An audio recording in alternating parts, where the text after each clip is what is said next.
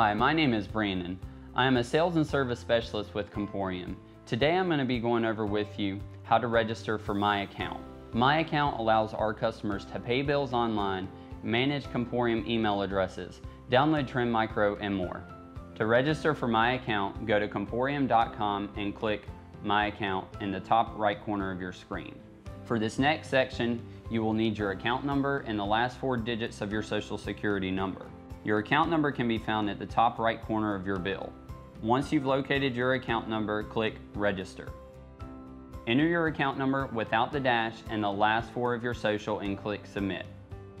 Now you will need to enter your information in the form on the next page. Create a username, verify your first and last name, enter your email address, and create a password. Click Next. Now you will be prompted to enter your mobile number. Click Next. You should now receive an authorization email to the email address you provided earlier.